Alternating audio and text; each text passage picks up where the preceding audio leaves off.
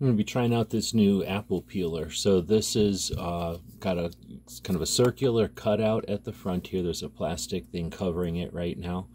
Then it's got some serrated edge so it can cut through the apple.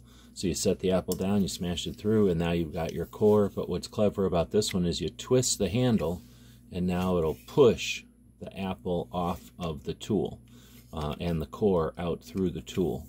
So I like this one rather than some that have the T-handles or the kind of a pistol grip on them, because I think this one's going to fit better in the drawer. I don't use it very often. I don't really want a giant apple core around.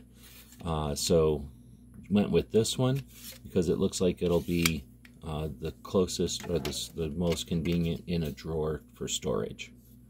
An apple core.